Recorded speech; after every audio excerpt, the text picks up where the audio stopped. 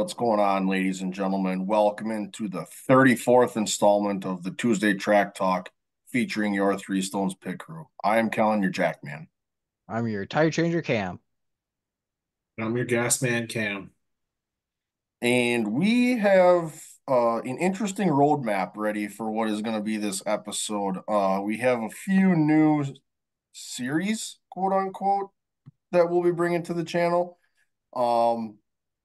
In those race previews. So something you guys, some new series to the channel, and then we will get into what has been a wild world day week. I don't know if you want to call it that in NASCAR. So, it's going to be an interesting one. It's going to be fun. So sit back and enjoy it. And I hope you find this entertaining. But fellas, what's new? What have we been up to?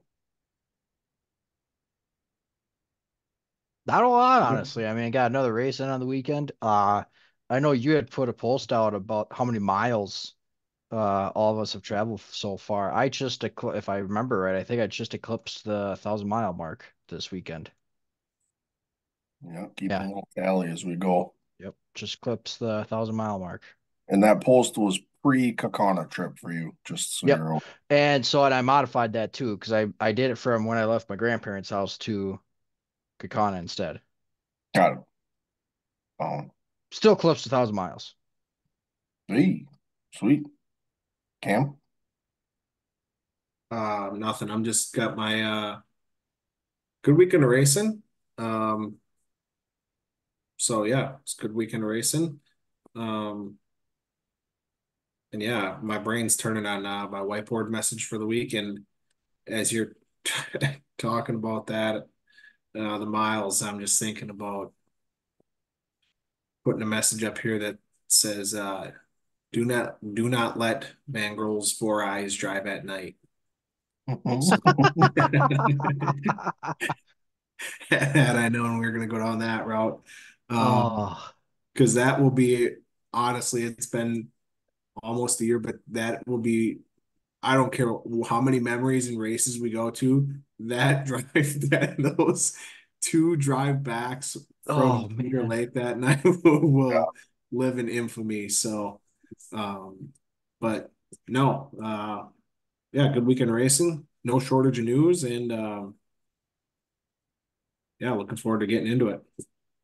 So just as we're going here, for those that are watching on the YouTube channel, as we kind of peek around here, we do have high limit midweek racing as we're recording here on Monday night. So, just kind of a heads up as we're kind of scatterbrained a little bit here, and we'll keep you in tune as to what's going on in any of the big stuff here at the event, but just as you go. So, well, we're here to talk racing. We do this every week, so we might as well get into it, huh? Um, so the first race recap here, this is going to be kind of a brief one, but I feel like it's worth mentioning. And you guys, when I put this in our sheet for the weekly plan here, you guys were like, wait, what's going on? Um, Yeah. but so this is kind of he took a lot of pressure to get this to happen. But if you follow any of Cleetus Mcfarland stuff on YouTube, um, you remember on Saturday night they had the Mom Prix, so they have the Freedom 500 and the Indy 800, and they do all these Crown Vic races, and the wives and moms and women have been pressuring him to do a mom's race. So he broke. He said, "Yep, go ahead." So he found his little group of 11 coworkers, racetrack owner nearby, his wife, a bunch of people that got together. Um, had 11 fans. It was a pretty cool deal. The live stream was free. Usually you have to do it. That was PDS Debt Solutions sponsored that for them. But qualifying was a husband's diaper change and then time, and then they went to an invert. So start to finish, they had a doll on the table. They're on the infield. They changed a diaper, and then they had an invert. Um, so that kind of started the night. But honestly, for a lot of these gals not having any time in a quote unquote race car with these Crown Vics, there was really only one caution for incident. Like it was 30 laps, pretty clean race. Um, one lost the right front tire, tagged the wall, and went bouncing out, literally out of the racetrack. Jesus. Bounced out of the racetrack. And then Ty Braun, who welds for Cleetus, his wife kind of got turned a little bit. She got spun around, tapped the wall, and then late in the race there was really one other spin, and she was just kind of all by herself. So it came down to a 4 lap shootout, and funny enough, Cleetus's wife Maddie ends up winning the race. They were giving her a hard time because she had a private practice session on Friday when no one else did, and then he goes, so as of right now, it's open session for practice. And of course, all his guys that work for him were like, "Well, we didn't know this. What the hell is this?" And but no, it was just cool to watch. I actually watched it. It was fun to watch the guys that usually aren't on the camera with Cleetus and George, LS George were on the microphone, and all the guys were in the middle, kind of in the infield doing his commentary. But that was kind of my one off race recap for the week. Is that was I felt like it was worthy noting on this Mother's Day weekend. I was just about to say, obviously we had Mother's Day this past weekend, so we gotta obviously thank the moms for, everything that they did for us as kids. And, for some of us, especially those in the racing community that do race, letting them do what they do and actually race, you know, however many weekends out of the year too. So Yeah, absolutely. Hell, So what night was that race? that was Saturday night. So if you're looking for Yep. you can watch the stream. They posted a stream on YouTube, on I oh, think the like a Second replay Data of it. channel. Yeah, you can go ahead and thumb through a replay. But And yeah, on that note too, somebody that um, you know, now we're just getting started in this content creating world and whatever. But if somebody who maybe we aspire to be or something we could create, but if you're looking for a great YouTube follow who loves race and does some absolute wild stuff, if you haven't heard of Cleetus, guy's just an entertainer and he puts oh, on all sorts of different racing. Obviously, um, what is it? Was it the Farrell or Bagley? What memorial? He Bigley. puts The Bigley, Bigley. Bill Bigley. Yep. Um, but I mean, yeah, if you love racing, I mean, that guy's going to give you flip on his channel. And you don't know what you're going to find. Drag racing, the track that he owns, you're going to find late models. I mean, so a lot of fun stuff. Um, I love what was the little while back, it was the stacker cars. Oh yeah. The guy on the bottom was the gas and the guy on the top was driving. Oh There's shit, that's like the old cruisers at Golden Sands or Marshfield. Yep. The old yeah, Yep. two-man so cruisers. Yep. The guy in the bottom had the pedals. The guy on the top was the steering. Yikes. yeah, great YouTube follow Yeah. and does a lot of racing stuff. But yeah, super cool idea. And awesome that he did that because Yeah. yeah, it's something unique and give the moms a time to shine. Yeah. So I just saw that and I watched it, and honestly, something a little bit different, but I felt like it was just worthy of notice as somebody who's been such an advocate for the automotive world collectively, in terms of hosting a super late model race, and he'll have pro trucks every now and again. So, even at his racetrack, he still does do some circle track stuff. So pretty cool, little deal there. But let's get back into more of a little bit of our wheelhouse. And this next one here, I think this fits right into the wheelhouse of being at the track for the weekend. Tundra Super Late Models finally got the season started for them. Van Grohl, you were there. I'll kick this one to you.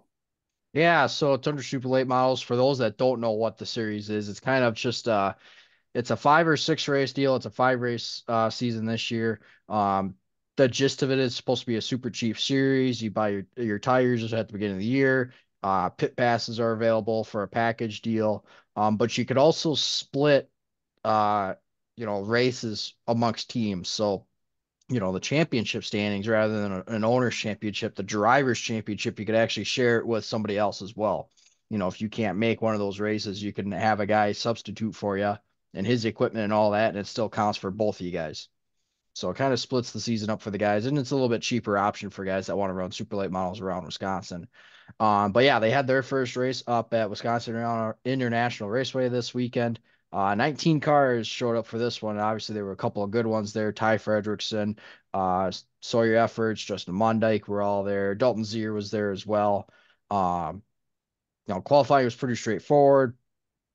As we got to the feature race, though, longer runs, there was no breaks in them as well. But you had a couple of guys that took a couple of hard hits. There was that one Mid-American that hit on that backstretch over there. Uh, Hey, you, he went through the old full blocks like Johnny did last summer. The old yep, snowballs coming out of the sky. yep. And that's all I saw was I saw briefly sliding through the grass, and then I just saw the foam blocks explode, Yeah. basically. So driver's okay, all got good out of there. Um, Obviously wrecked race car out of that. But then yeah, Sawyer Efforts took a hard hit too. I never heard what happened with him. It sounded like something broke, but he took a Right front hub. right front hub. Yeah, because I assumed it was one of those like got loose to the left, overcorrected, and just went up into the wall from there. That's at least what it looked like because I saw him just before he hit the wall. Yeah, it was the post was a hub, but yeah, he flattened the nose of that race car pretty hard. Which he's the defending track champion of that track. He won the Tundra race there last year. So he was obviously going to be a contender for that one, and he got taken out early for that. Otherwise, Haver, he had a rough day at it. He got spun a couple times. Not all of them due to his own doing, but he had a little bit of a rough day. Um, Ultimately, when it came down to it, though, guys were running up towards the front again. The cream of the crop kind of gets up to the top. Dalton Zier and Ty Fredrickson were there battling for the lead there. Yeah, there was some, would you call it gamesmanship? Games, games being played. I should Game mention too, and I've got the sheet here somewhere. There it is. It was 8 plus 8 was the invert, 8 plus the roll. 8 plus the roll. Because I know we had Well, a discussion about inverts, a handful of weeks back. So 8 was the invert for this week. okay, interesting. And it was a Uh, 10 in total. Fredrickson rolled a 2. well, he helped himself out there a little bit. Well, he made a comment too in his interview. He's like, yeah, I don't know. I figured my luck was gonna be just like Danny, and he always rolls high numbers. So Yeah, 10 ain't bad when it's 8 plus. yeah. So but no, getting back to the race. Yeah, there were a couple cautions that it gathered the guys back up, and the high line seemed to work pretty good for a few of them guys. If you got a good jump, you can kind of get the momentum going into one. Yeah, Um, but some guys preferred that inside line. It's just there were guys playing games. And honestly, and I told you guys this in the group chat, I don't think there weren't a single start that was good out of the 3 or 4 of them that they had. I don't think there was a single one. I mean, really, when you looked at them outside of the initial start,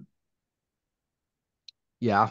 they were somebody would take off early, somebody would take off late, then you stack one line up, then the other line struggles, and it just there was a lot of foolery on that front row that was Yep. just kind of it just was checking the field up and it wasn't allowing the rows to roll off side by side like we always want Yeah. to see.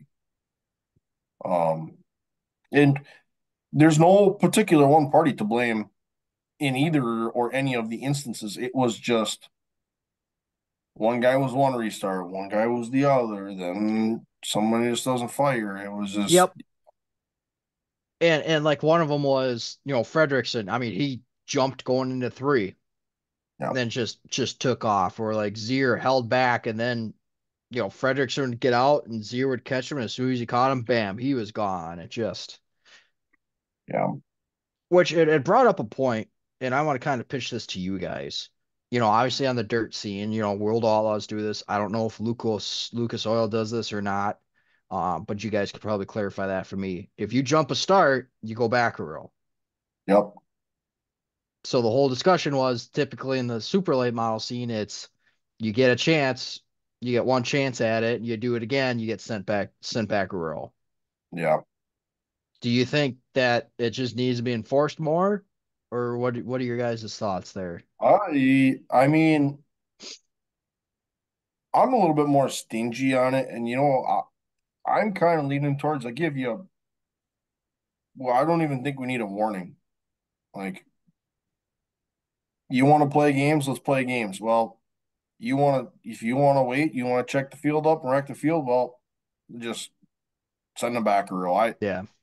I think get rid of the warning. Don't even give them the option to do it. Just you know what? They deem one party or make it a roll. If it's a roll or whoever it is, send both of them back a roll.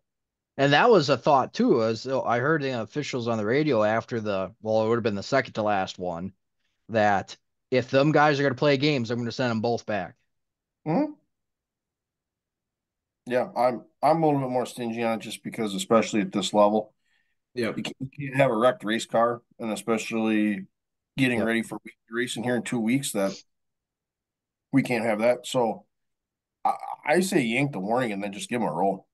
sure. Don't even give them a chance. Yeah, I was gonna say, Kellen, when you get to this level too, um, you guys say it time and time again. Van Girl dropped it in the chat too. Play dumb games, win dumb prizes. Yep. And you know, obviously these guys are all skilled at what they do. They're racing for a reason, but look, race it out. Don't we don't need the we don't need the shenanigans from the Yeah. jump and um checking up the field. So And, it takes it is a little bit of gamesmanship, but like you said, if you're gonna do some of this stuff and some of these guys, like there's a level to it, and I'm totally with Kellen. If you want to do this and then you're gonna play these kind of games, all right, we'll send you back a row. there was, and, you know, I think you guys have seen this as well, at least on the asphalt side up here. There is a restart zone at a lot of these tracks. Yep. Personally, I don't think it's very heavily fouled. It's Me. always just been rolling start. Everybody gets off at the same time. You go from there. Yep. So, I mean, A, you could really enforce the restart rule, or again, you use that, goal roll back if you play the games. I think on the asphalt side, you got to picture, you got to follow, not necessarily follow, but you got to see what NASCAR does. They've Yep. got the restart zone. It's very clear cut. You go in the restart zone, and that's what it is. It got a little blurry there at Richmond a handful of weeks back. Yeah. And obviously, we don't have SMT data to, be able to track that type of stuff. But I don't want that scenario to play out too, where they restart, leader goes away when you think you got to jump. 3 laps later, you find out that NASCAR ruled it and, a bad restart. And now you're penalized for it, where Yeah. I think it's better to throw the yellow and, yep, your penalty is a rollback. Yep. Doesn't Yeah. completely ruin a guy's race. Yep. That's what I think. I'm a little more stingy on it. When in doubt, give them a roll. Call it a day. Yep. That then they just won't. You don't have that scenario. Yep. You want to discuss about it? We'll discuss it after the race. Yep. Absolutely. So, no, I just wanted to throw that to you guys because, like I said, I think that was the big storyline that came out of that race, other than, the winner itself. When they did finally get restarted, Zier and Frederickson, they were putting on a good battle. They raced pretty good with each other. And then Zier just unfortunately broke something there with 3 laps to go or something like that. Yeah, I think it was he took the three to go.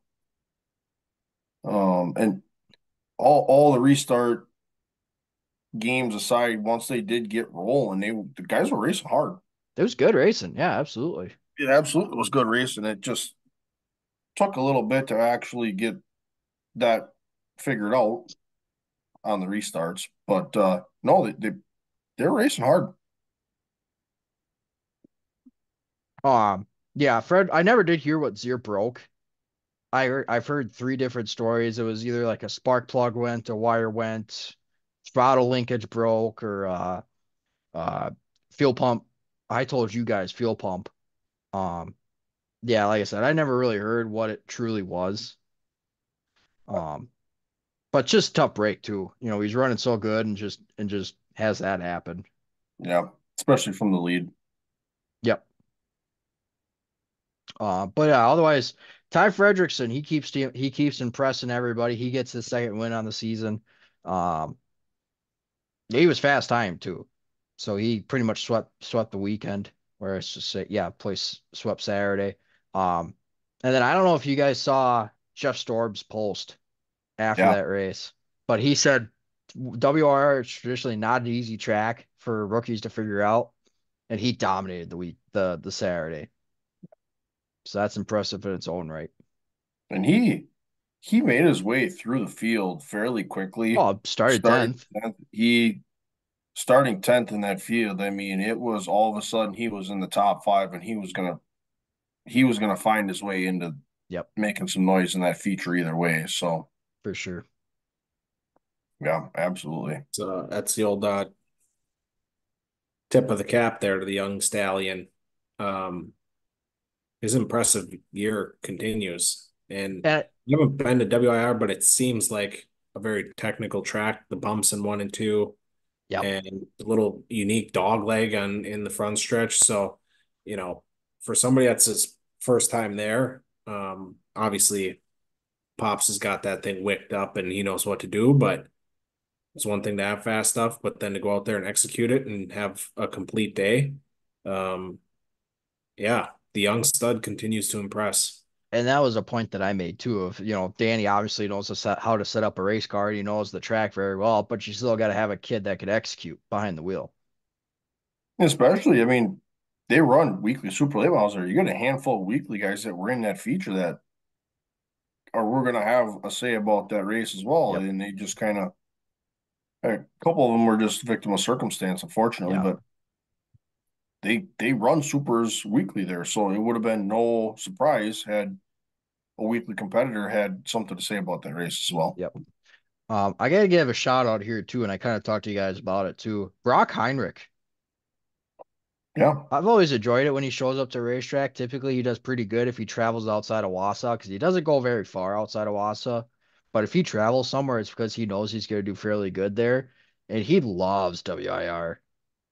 Yeah, he led the first third of the race or so. Yeah. Yep. And he even said on the radio, he's like, I gotta get up on the wheel. It's fast, it's bumpy as shit, and I love it. He just loves Yeah. to get up on the wheel of a race car. Yeah. He had a good run. He finished second. Second. Yep. Absolutely. And then Justin Mindike third, Maxwell Schultz fourth, Alex Prunty fifth out of that race. Yeah. So Good race. no, good race. Yep, good Once race. we got, once we got racing, it was good. Yep. Um, it's still going to be a theme of what can Fredrickson do as we go throughout the year. Can he keep that momentum going? Yep. So Cool. Well, no, if you guys don't have any final thoughts on Tundra, let's we're gonna flip the script again here. And we're gonna go dirt super late model racing. yeah, Um, we had the Lucas Oil Dirt late models in action at Fairbury for 30 grand to win on the 60 lap feature. Cam, you're the dirt late model guy. We'll kick this one to you to get going. it looks like you're monkeying with your whiteboard there too. Eee. He's got a shit grin on his face. He's got something in mind. All right, so here we go. We got the whiteboard. Tire Changer's best friend is a huge Ferger fan.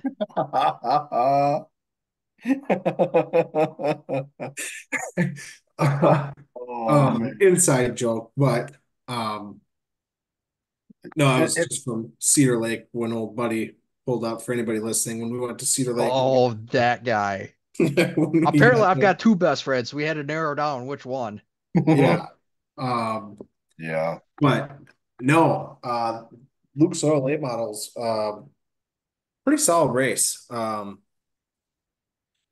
Devin Moran was pretty solid early. And then Jason Ferger, it was going to be who was going to be the first one to go to the top side early and start making some hay. And I think Bishop was one of the first ones that chanced it early. And he went up top and was driving to the front, getting around. And then um, Ferger was probably the second one. And he had a piece, obviously, and he drove it to the front. And yeah, it was a good show. And you could tell early on the top was coming in because JD is not somebody that is going to typically rip the cushion. And he was just glued to the bottom there. And I forget where he started, I think inside row two. And it was just, he was glued to the bottom. And Shepard and Ferger drove by him like he was sitting still. So, um, the top was where it was at early. And then you saw once it, rubbered up later on, um, top went away instantly and guys were just hugging the pin or hugging the tires. But Well, that when you mentioned that, Cam, when that top went away, it was literally like in the course of 3 laps, it was gone. yep. I actually couldn't believe it. I'm like, I'm starting to wonder, like some of those guys that were up there, I'm like, are they broke or they run something over? But it was literally like in the course, and Fairbury is not a big racetrack by any means. All of a sudden, it was just gone. Um, it was crazy actually. I just watched it. I'm like, what? Whoa. But that's cool. That's cool to see that. It keeps the drivers on their toes. They got to find the moisture, and you got to be on it, and especially like that. It's no different than any other racetrack. There's going to go through a transition, and it just transitioned immediately and disappeared. Yeah, and I think that's just an awesome part about dirt racing is like you said, like it can flip like that. And in a 60 lap race, early on, guys went to the top and they could drive it to the front and drive by people like they were sitting still. And then literally in 3 laps, it's gone and it's a freight train to the bottom. So Mhm. um, it's cool that the track changes like that, keeps the drivers on their toes, but also um, you'd enjoy it if it could stick a little bit longer. Yeah, Because then those guys kind of it's the old train and you got to get down there when you can. And if you don't, and you could even see RTJ when he was running down Moran. I mean, he was trying everything he could. And yeah. one couple of those corners, he would try the top side and he would just lose ground. And then it was back to the bottom to try to get close. And then he threw a Hail Mary there, I think on the last lap. And it was like as soon as he went to the top, like it was Moran was gone. So um no, obviously a little bit of tough luck there for Ferger, who shout out to him. He's racing the He best of the best, and he did something he doesn't typically do, and that was run up front. no, he and honestly, he put on a show coming to about 15 to go. He found the top and he was gonna live and die by that cushion, and he got the lead with about or he lost the lead with about 14 to go. Um, I see he led 20 some laps, I yeah, believe. yeah, he led a good chunk of that feature. I mean, he was ripping that top shelf. He was just lights out up there. He was gone actually once he got by traffic, but again, that shelf just kind of disappeared, and he and good for him. He finished third on the night, so it wasn't like he disappeared. Now we got to keep that in mind that he just didn't. It wasn't like he fell to the rear. The dude still finished third on the evening. So Fourth. was it fourth? Fourth. Oh yeah, it was fourth. I missed our abbreviations in there. I But apologize.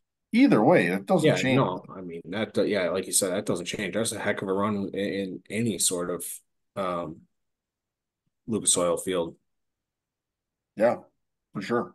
You guys touched on like the top going away instantly. It's obviously a lot of it comes down to track prep, and we've seen good instances of good track prep and bad and instances of bad track prep. I go back to the Chili Bowl. prelim nights were all fantastic and everybody was really hyped for the main event. Got to that track prep, maybe wasn't as good as it could have been, and got again, a bottom feeder race out of that. We could look at a couple weeks ago with, goddamn, I can't remember the race now. Jacksonville to Wall Outlaws last week. They spent an extra 20 minutes to make sure that track was ready to go. And right at that 35 lap mark, that's when it really rubbered in and it got down to one lane. So you had really good track prep that kept that racetrack really racy the entire event. And, it's, you can bash somebody for taking a little too long on track prep, but you just get that little bit better chance of getting a good race out of it too. And I hats off to the Fairbury crew for having that thing ready to go like that. They scratched it. So they actually used a brand new tool to work that track. It looks like a bottom plow for like a field, Sure. but it's a little bit smaller. It's a brand new little dealio. There's only like 5 or 6 of them around. Um, and they used that to work it in, and they sprayed it with a little more moisture, and they had at her. But I mean, whatever they did, it produced. So I I like the stark contrast to the top just instantly going away. It just makes it interesting because all of a sudden you got to be on your toes that you can't just find your line and ride the rest of the feature. Yeah. And I think, for us, we can sit and critique, but these tracks here, we're never going to get, or rarely do we get, a perfect track and everything is super racy. So they're doing a dang good job. They're holding up is for the majority of these races, and you know, it's hard to fault them. They're doing their best, and for the majority of it, it's you get a couple anomalies that, yeah, they're just a bottom feeder the whole race, or it is only one lane. But I think for the majority of these races, we're getting some dang good racing. Um, so And let's be honest, is this a little test and tune for the Prairie Dirt Classic? Oh, absolutely. 100%, yeah. Absolutely. They watched that play out and they said, yeah, we're going to put that one in the memory bank for potentially later in the summer. Yep. So, As much as it is for, as much as it is for drivers, test and tuning for the PDC later in the fall. Same thing for the track crew. no. We're not And, gonna. and you mentioned the new tool. Everybody knows now that they have it and how that changes the track, Yep. Yep. both Yep. on the both on Absolutely. the track prep and the drivers. Yeah, they said what did they say? They said there's 5 of them around, like 5 total in the country. That there's a couple places that got them. Um, I think they actually said the dude that created them is uh the Tims that they run up in Mississippi Thunder. Cam would be your neighbor. Jake Tim. Yep. Yeah, they own either dad owns or promotes Mississippi Thunder, and they've got one up there. That's kind of their jam that they use up there, and the crew at Fairbury saw that and said they wanted to have one, so they got one. Hmm. So they said they just got it like a week ago, I believe, or so. So it's So probably it's just like a a made to little bit order of fabricated type of thing. yeah, a little bit of a first time out type of deal, and it produced a hell of a race. Hmm. So And kind of wrapping that all up. We talked about it last week. Don't know the official crew chief for B Shep, but another top three for him. So, maybe the crew chief change that we talked about last week. Is this the start of going back to old B Shep and his Rocket One days, and potentially, obviously, he's in good equipment and he's going to be competing every week, but in those Rocket One days, he was dang near invincible. So, um, Looking for those that win. yeah, and those crew chief changes can go one of two ways. I mean, a lot of times you can either, some of them can go good, some of them can not turn out. But obviously to start here, good run for him and that team. so kind of wrapping up, we can actually go through a little of the race results as go through the storylines.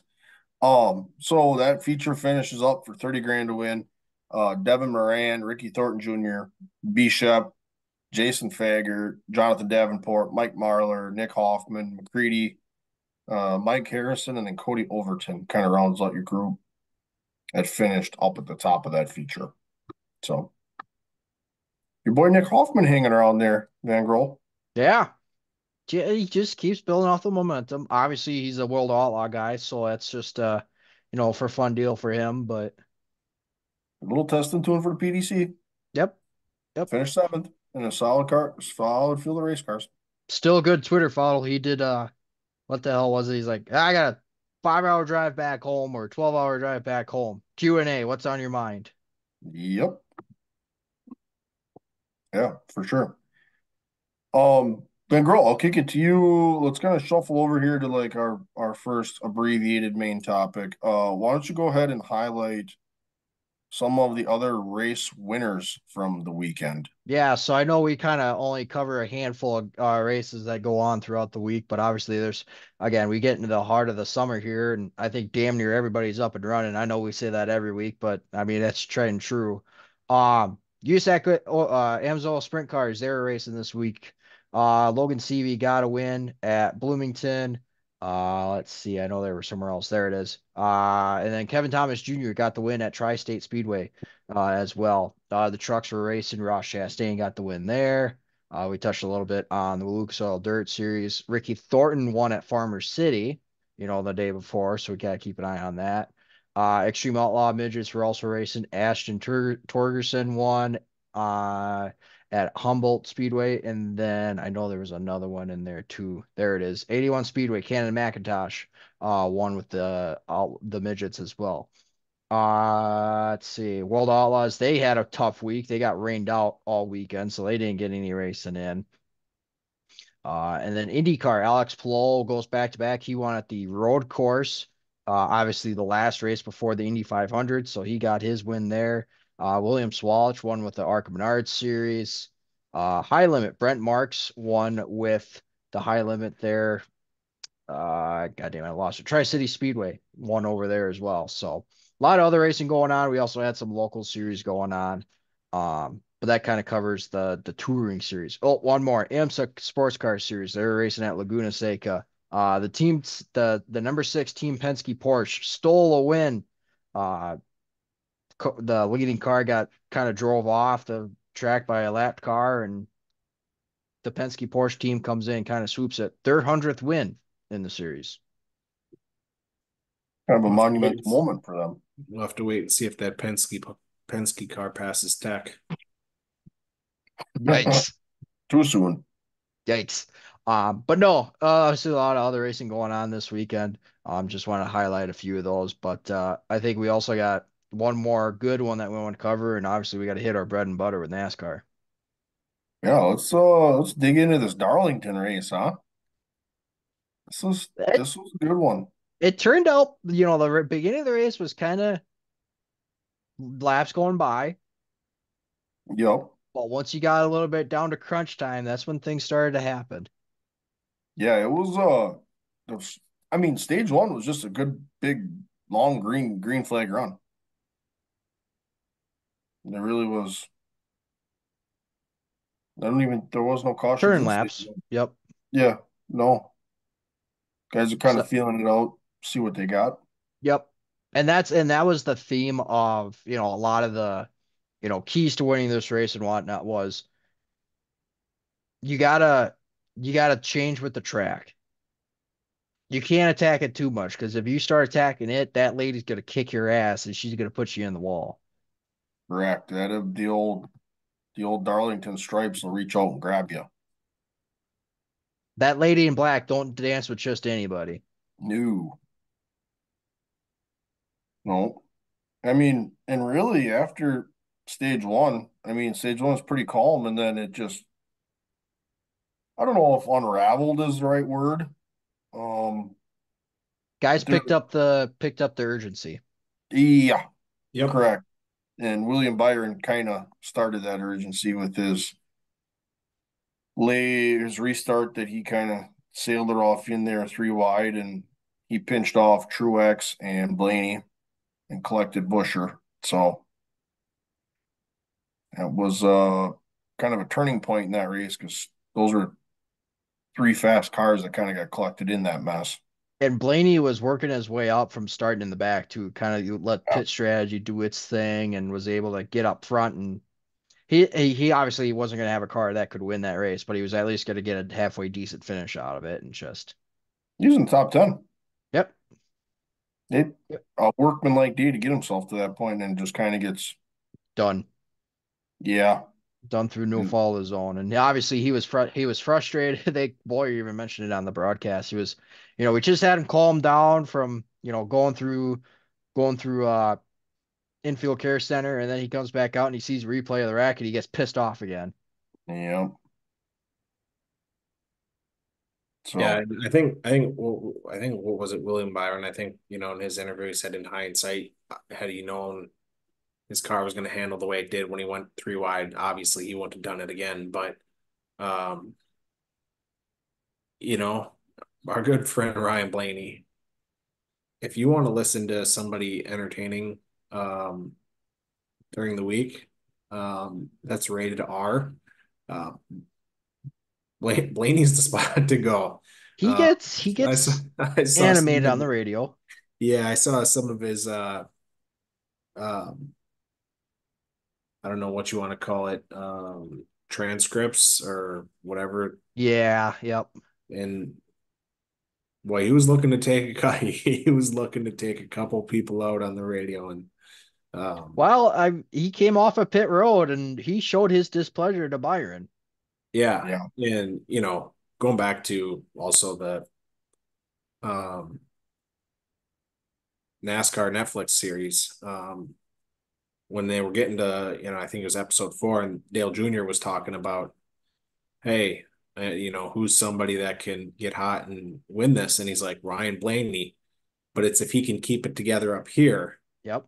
And didn't entirely realize that, but the more I start paying attention, wow, buddy gets hot on the Yeah. radio. So And I've heard that firsthand with when him and Cindric got together, Daytona 500, when he was Yeah. sitting in front of me right after pit road and he got on the radio, he made it known that he was not happy.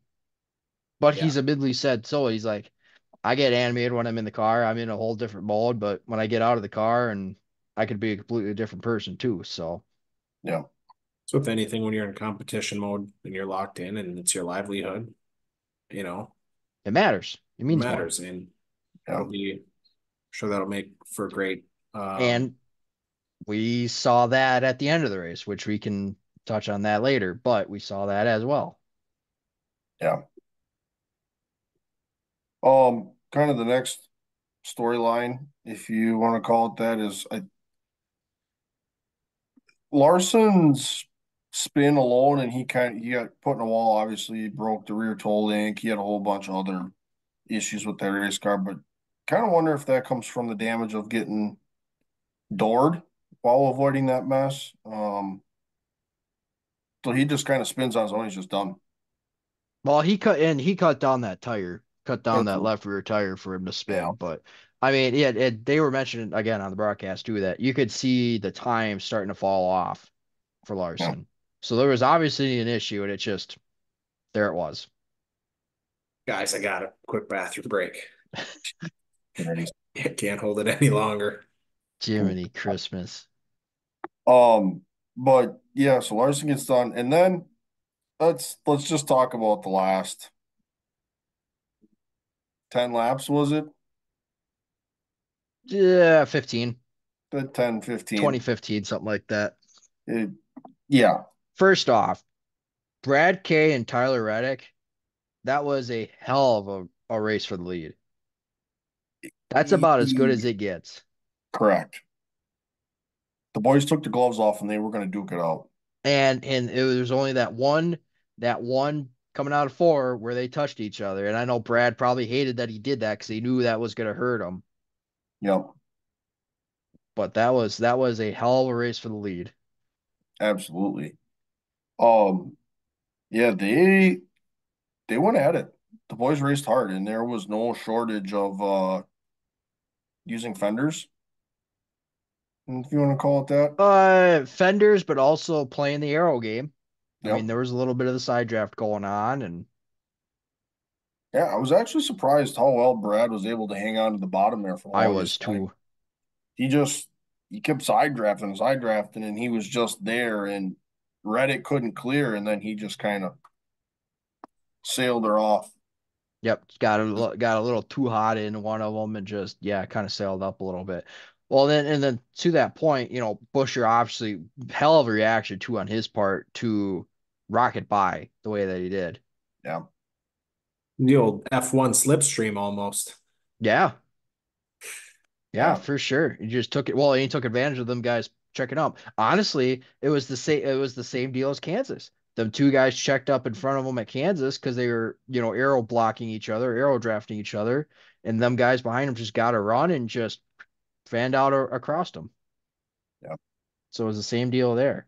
Um, you touched on Keselowski maybe burning his stuff up from underneath. I was worried about that too because obviously he had a really good long run car. Um, and I thought, is he going to have a chance to come back? He was starting to show signs of coming back and catching him and running him down a little bit, but I think again that arrow kind of came into play and just wasn't really able to fully catch him. yeah. But I was, the Brad K, when he was racing Reddick there at the end, it was just like, like when somebody just keeps pestering you and you just get so annoyed that you just like give in. yeah, I felt like that was him on the bottom with Reddick. That Reddick was doing all he could to get clear, and Brad just could not yep. and would not just go away. Just on the bottom, he'd get to him, he would side draft him down the back stretch, and Reddick could just not clear. Then, like you said, at some point, um, obviously Brad's winless streak has been a topic of discussion every week. Um, when Brad got the opportunity and he sent her in there, I'm all That for it. was that was for the race win. Yep. Yep. Desperate. Not desperate, but just knew that's what it was going to take. I shouldn't say desperate. He just wanted to win bad. And it's been obvious too that he's been having really good cars, so he knows he can win these races. Yeah. So that's kind of the first instant. Let's visit the second one. And the roles are reversed. The 45's on the inside of the 17. Um, and he sails it off in there. Right, right idea, just was a Bad little too far execution. behind. Yeah. Yep.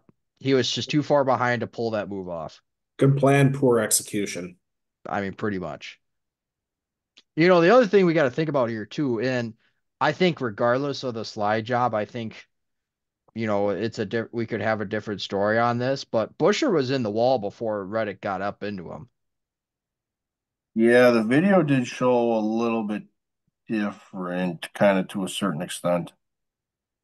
So again, I don't think Arrow had much of play to do with that, but Busher was in the wall and then Reddick got into him.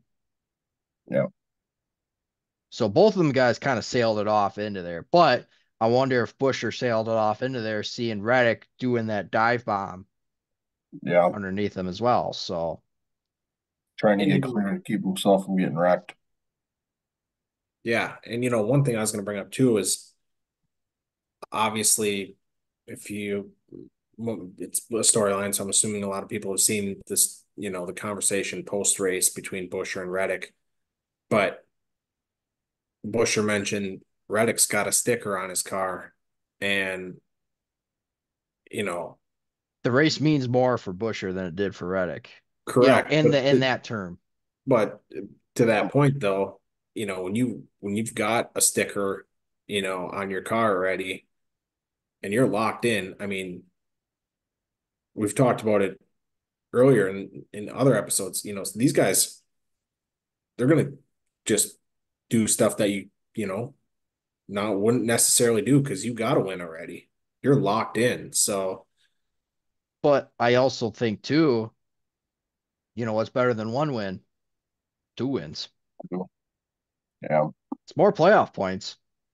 yeah, And ultimately, it don't playoffs or not. And when it comes down to it, all guys want to do is win. You try and win every single race.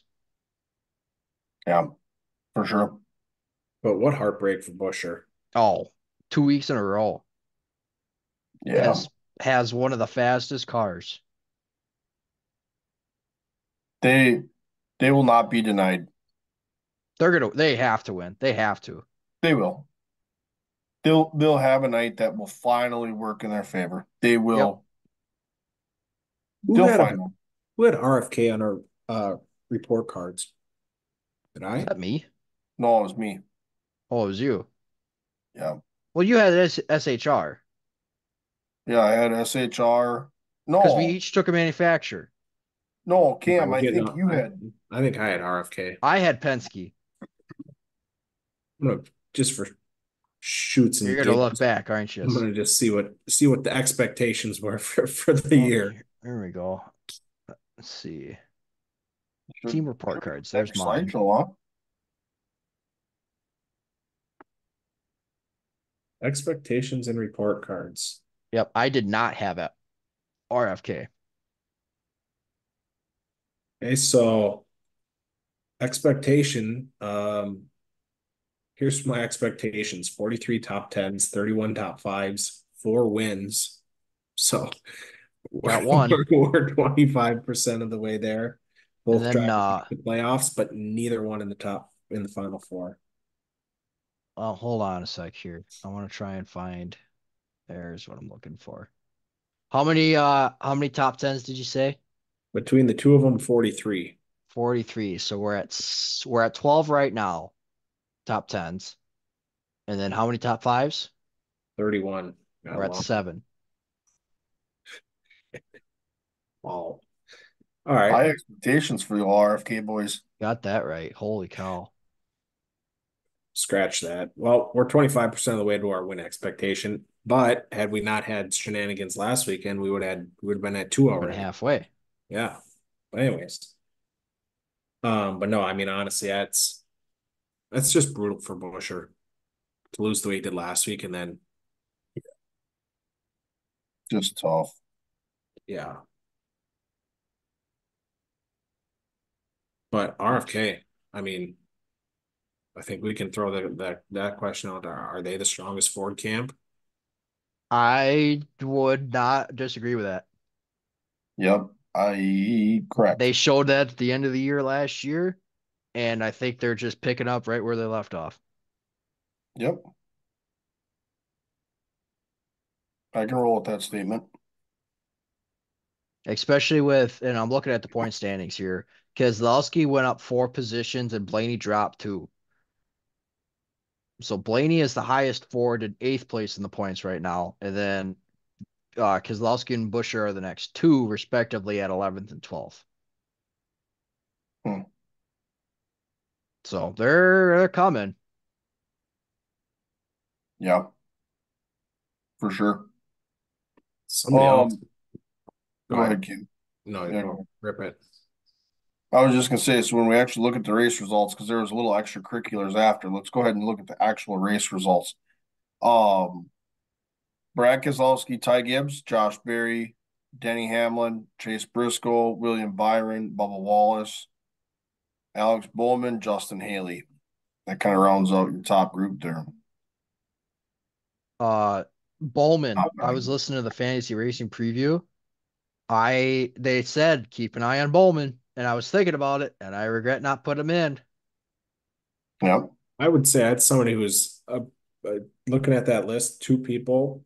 I still believe in him. But one of my predictions was looking at the report card was Ty Gibbs was going to get a win. Oh yeah, And so he's getting close. Had speed there at the end. He was, doing his dangest to run Brad Cade out. But I do feel like Bowman, he's the only obviously Hendrick driver without a win this year. And he's just putting in like workman-like performance. he's just keeping himself. Yeah, he's keeping himself in there. It's not a lot of glory, not a lot of, headlines, but just workman like. He just finishes in the top 10 week in, week out. He's consistently running up front. And I think he's due for one. I'm glad you said that. Top tens out of 13 races, he's got 8 top tens. That's consistency. That's tied for the most this season with his teammate William Byron.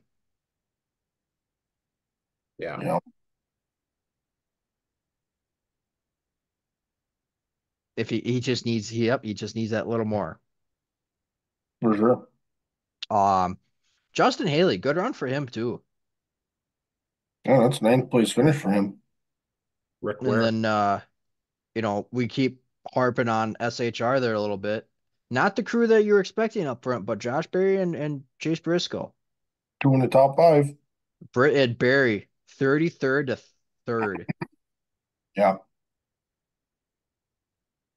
Just yeah, another had a day. workman's day there. Yeah, absolutely. I think Um, Gregson was in the top 15 though, too. He was running up front there for a while. I yeah, had the race results up, but I There went he away goes. from it. Gregson finished 14th. So I mean, another good run for him. yeah. And he is, although he was buried, guess where he sits in points? He's got to be 18. hitting. I was about to 19th. say he's 19th. So what we thought was potentially a death penalty early for Gregson and the 10 team, he is knocking on the door of being in the Making the playoffs. playoffs. Yeah. Yep, for sure. But so those are kind of the race results. I mean, a little extracurriculars. I mean, it was pretty evident. This is Ooh, expected. Busher had some words for Tyler Reddick, and to put it lightly, he walked over and said, "I need you to be better," and Reddick said, "I effed up." So Yep. Busher also did, I believe, in his statement said this means war. That sticker means more than it does to you right now. Yep. So I saw a couple uh different verbiage on that. Did he say this means more or this means war? More. MORE. Because I saw another one that said that he said this means war, which meant No, Well, because when he said that, he pointed at the sticker.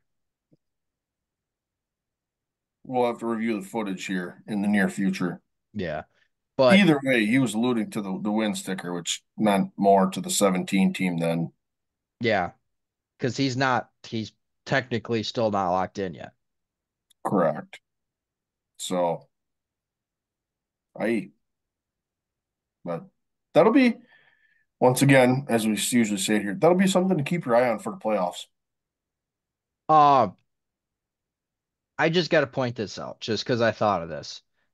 I'm not saying that Reddick has maybe done some things on the track that, he instantly regrets. And I'm not saying it's a trend of his, but I do go back to the Bristol dirt race one year where he did a slide job and he hit Briscoe. That was the year that Bush won it. I mean, it was damn near the exact same scenario. Yep, So I had to bring that up just because I yep. thought about it. High limit heat one rolling off. Courtney and Cole Macedo on the front row. McFadden, There's Cale a Thomas, lot of good cars in this one. Holy cow. Logan Seavey, Zeb Larson, Wise, Brent Marks. That's all one heat race. McFadden. Yeah. It's a hell of a heat race.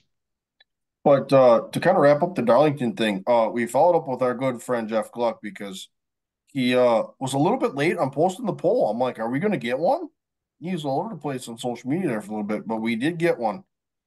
And as of 6:30 on Monday night, there's 13 hours of voting left yet, but 92.6% yes, 7.2% no on 23,700 votes. We've gained 2,000 volts since you put that in. Okay, that was less than an hour ago. We've gained 2,000 votes. Still same percentages pretty much, but Got it. Yeah. uh, we forgot to mention this these past handful of weeks, but I'm glad I was able to see this one. Carson Hocevar, he put in his 2 cents on Darlington, and this one's pretty simple. He just says, "Hi Jeff, we sucked, but I clicked yes because it's Darlington. Thanks." Classic. Just So, classic. Here was the final note. I know I was oh, we got a twofer. twofer. Ooh, all right. So for those that are listening to this, it says make Darlington the championship race, and in parentheses, throwback weekend rocks. Twofold. Okay. Sounds good. I made that statement watching the race. Darlington's awesome. I think you could make the same argument for last week. I'm thinking about, yeah. I mean, I guess you could, but I just think it's such a unique track. Oh, absolutely. Corners being it's a super technical track. The track eats tires. Um, It's fast. it's fast. The pit crew plays a huge part in the day. Like that's a total team. It it's got everything you could want in a race.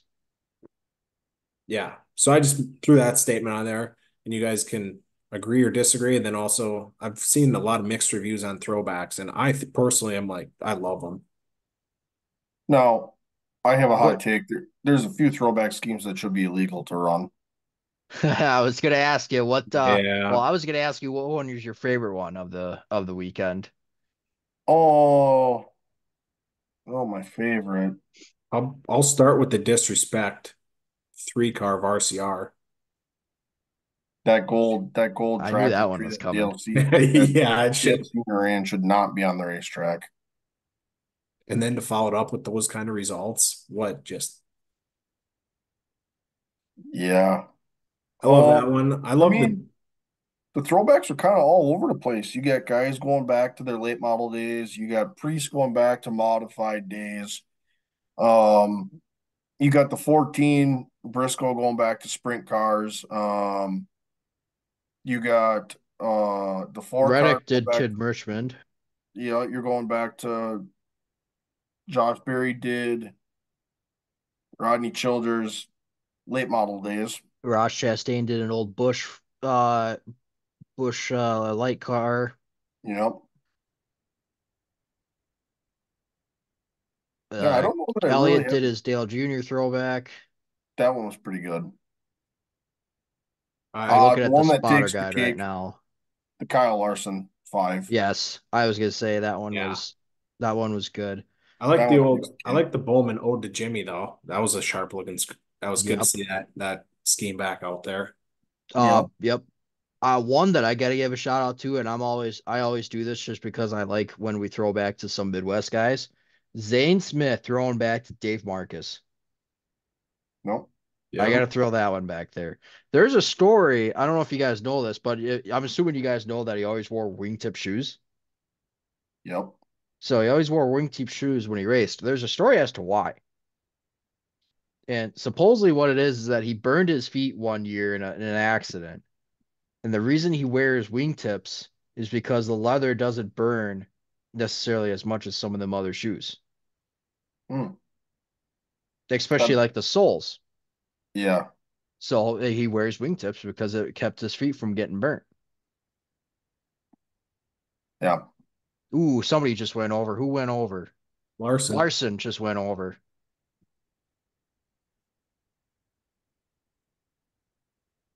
damn it. This track But is looks. I know it's only Heat 1, but wow, was it racy? yeah, for sure. I was a little bit sidetracked on the Marcus fact. Um, so that kind of wraps up Darlington. I think, the next segment here before we get into race previews. We enjoyed this one so much last week that we're gonna bring back the 5 minutes of fun in NASCAR here. The amount of news, change, stories. everything. It didn't really have a segment for itself, so we brought them back to 5 minutes of fun, and everybody's going to get a few bullet points that we're going to talk on here. So, uh, Cam, you might as well go first. What do you got for us? I guess I'll start with the first note. McDowell, his big news last week, which was interesting news. He announced he's going to the 71 Aspire next year. Um, so kind of a Did not surprise. see it coming.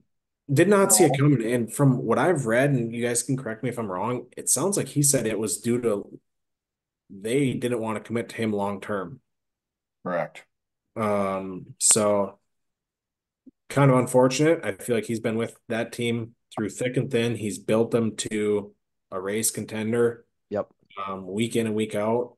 And they've finally gotten to the point where they can start reaping the rewards of all the work he's put in and built that team up. And then from his perspective, he said, from what I've gathered and insinuated, is that they didn't want to commit to him long term. So, yeah, definitely a wild news. And then that'll spark a whole nother conversation on charters. So, whoever wants to take the next 5 minute fun fact. Oh, Cam, I want to piggyback off of the McDowell situation real quick. A lot of people are saying that this is going to be a crazy and wild, silly season, and it's starting now. We saw it with JTG with Ricky Stenhouse. Now we're seeing it with this, and that kind of leads to the next one with the SHR and their charter sales, still in the conversation. And that the most recent development out of that was is the entire team in the building for sale. That adds a whole new mix into this whole charter discussion where guys are going to go, especially when we've pretty much said, I think we pretty much said that Barry and uh, Gregson were lock-ins to stay at Stewart Haas. But if the entire team's up for sale, where does that go? So, yeah, and I sent you guys this little chart, and I forget who it was from. I'm gonna see if I can find it here, but they kind of predicted where everybody was gonna go yeah, um I in sent one of silly those season, too. Yeah, I sent one as well. and it halfway made sense, honestly. One thought that I had there randomly as you were saying that the Doherty team in Stenhouse was the one that I looked at was um Earnhardt coming in and bringing back the 88 with those charters, the Doherty Earnhardt team and the 47 and 88 and Barry sliding over to the 88. So Yeah. yeah, I think we're just scratching the surface in what is going to be probably or arguably one of the wildest off seasons. We were also kind of wondering where Trackhouse was going to get a charter from at the beginning of the year. If they're looking to go to a three-car team, we might have just figured out where they're getting it from. and I also think another suspicion is that I think 2311 Is in the hunt for one as well. is in the hunt for one as well. That I don't think Michael Jordan's going to sit back and be a two-car operation. They have a third car that they've announced that they're going to run, but don't be surprised if one comes open and he says, "I'll take it." Yep. Which to that point, Corey Himes could be running in that 50 car. Yep. They announced that. Expect them. I would expect them to grab him up while they got the opportunity to do so. Absolutely. Which that'll be a So jump going from trucks to cup if he does that. yeah, yeah, it's a big But transition. Holsevar has done that as well, and I mean, he's still got some things to figure out, but he's not been too shabby. Look Yep, at Zane Smith too, and that's more Yep. realistic of what to expect. Yep. Struggle bus. yep. So Uh, Next fun fact. This came out even as of probably 5 hours ago. 2025 will feature the in-season tournament for $1 million. So they'll seed the 32 drivers, and they will basically head to head where you finish, you advance to the round, and an in-season $1 million. this was the Denny Hamlin bracket of last year, Yep. is basically what it is. And he is waiting for his check for coming up with the idea. I Yeah. love it though. I Guys, absolutely how love it. awesome. How awesome is this going to be? So not only on top of racing for the playoffs themselves, you're racing for $1 million throughout the season. Yep. For those that maybe are a little more old school, have been around a long time, this is kind of, it kind of brings you back to the Winston Million of old, where guys were racing for $1 million. Yeah. So I'm excited for it. I can't wait. Obviously, you can pretty much figure out who the 32 drivers are going to be in it, but how they will be seated will be very interesting. The seating is going to get to be be some hard conversations in those meetings. Well, it sounds like they're doing more stats than anything. It's purely going to be how, because it's based off of the 3 races before it starts, from the sounds of it. So they're probably going to Okay. use like the metrics that they use for setting the qualifying lineups. They're probably Yeah, going to use a lot of that. fair enough. I Tyler would Courtney, imagine. So Cole Macedo, James McFadden, Zeb Weiss, Heat 1 results. Brett Marks also transferring, top Yep. 5 transferred. And kind of the last news in the NASCAR world, this one comes on more of a Debbie Downer note, I guess. When we look at this, Fox has announced that Race Hub no longer after June 11th. So they will feature their last episode of June 11th. So your one-stop shop for anything NASCAR top 3 series shows will no longer be airing. So they have informed their employees of that as well. So I'm going to throw my speculation out here because obviously we know that Amazon and TNT and all them guys and CW are all going to be in the mix for TV next year. They will get picked up in some way, shape, or form. yeah, Don't know how and in what capacity, but they will be picked up. I will be pretty confident in saying that. yeah, I would Will it agree. be on cable TV or easy to see? No, but I still could see in some capacity. Honestly, now that I say that and everybody forgets about this, everybody has the CW. Yeah, So I almost think that'd be perfect.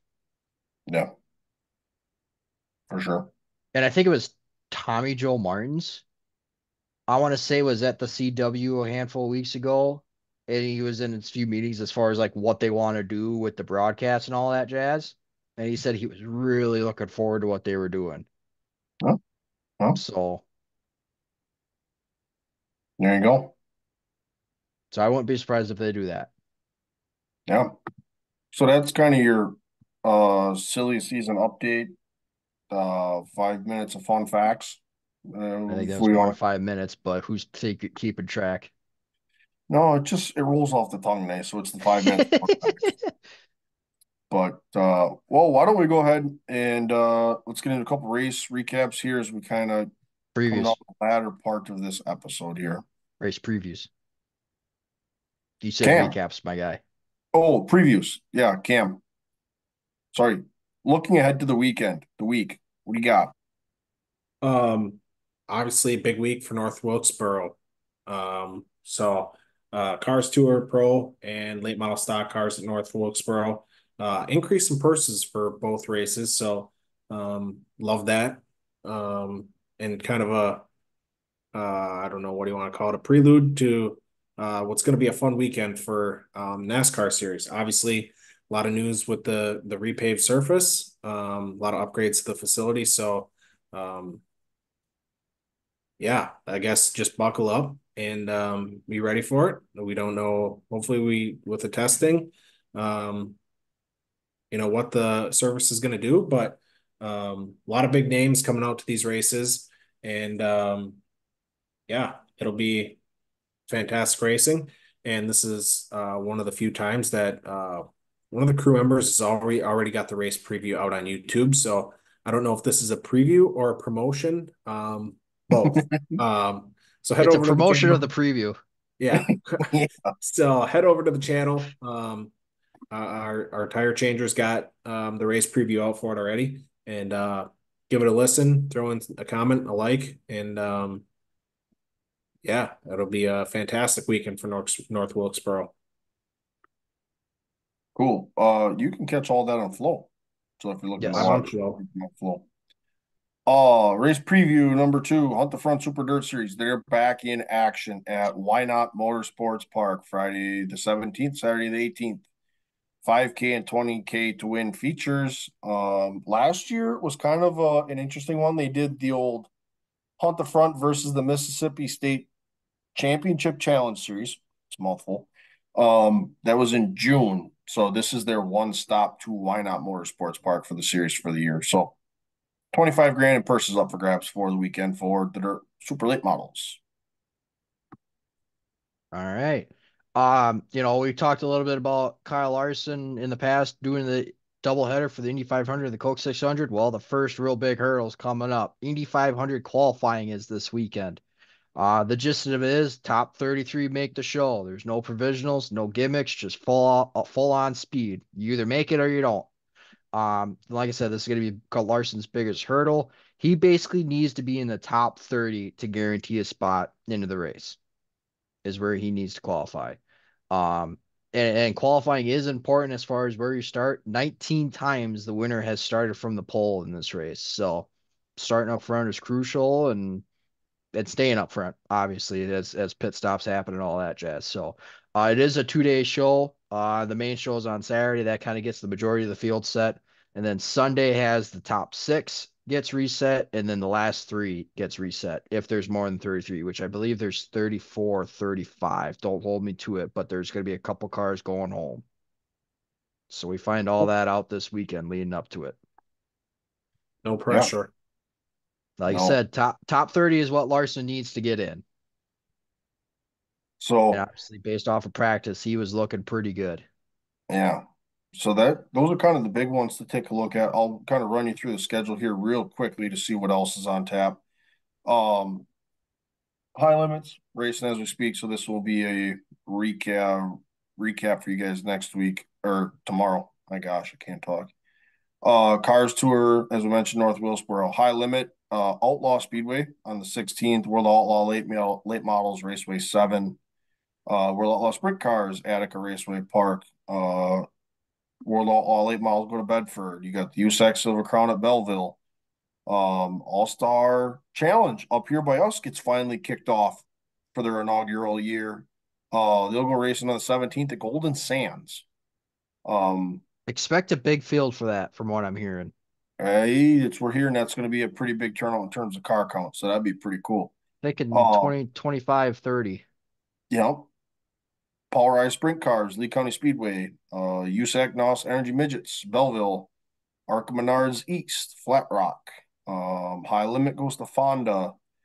NTT IndyCar, Indianapolis Motor Speedway for qualifying, we mentioned.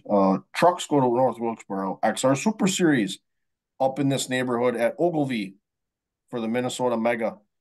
NASCAR Wheel and Modified, Riverhead. I mean, the list goes on and on. Midwest Truck Series back at State Park Speedway. Uh, Cup Series, North Wilkesboro for the All-Star Race. So, you want it, you got it. Sprint cars, late models, trucks, dirt, asphalt, wings, no wings. You want it, you got it. Where you stream it, it'll be there. So the list keeps growing. I love this time of year. May is so fun. I love May. Oh, well, should we do a little fantasy recap? Yeah, let's do that. I'm actually pulling it up here right now. I think it was kind of a meh weekend for everybody, honestly. Yeah. Gasman Cam, you came out good again. You gained 10 points on everybody, at least. You were the top dog this week at 199. Uh, Kellen, you were at 189. And then Cam, your lady was at 178. I was at 155. Kellen, your lady was at 148. Kurt Busch Dan was at 133. And old Dietz, he's been on a rough patch here lately. He got brought up the tail at 105. Yeah, Cam, yep, reeling us in. He's got him hooked. He I'm just ain't reeling them in yet. Yeah, I'm to the point. I made the unanimous decision not to give away my strategy, but it's F it. It's go time. Note to self, As we keep would playing say hammers in every week. as we would say in the race world, using my shit up. So Oh man. I'm gonna get there somehow, and when I get there, I'm gonna have nothing left. But at least we're there. Oh my goodness. Oh Oh shoot. I don't man, remember how the All-Star race played out last year, whether it actually counts or not. So I guess we'll have to keep an eye out for that.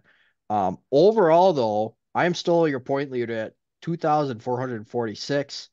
Uh, Kellen, you're back by 55 points to me. no, And then Cam, you were back 113 points from Cam or from Kellen. Sorry. no. So, I mean, yeah, like you said, you keep reeling us in, and we better be careful here. We might be talking about another position change here. Hey, that and the 40-point pick'ems can swing everything real quick. Yeah, The got that Reddick right. thing actually botched my lineup. I had Reddick in my lineup and I had him on the pick'em, so that was I an unfortunate turn of events. But and I had Larson as well. That's okay. I didn't have either of those guys.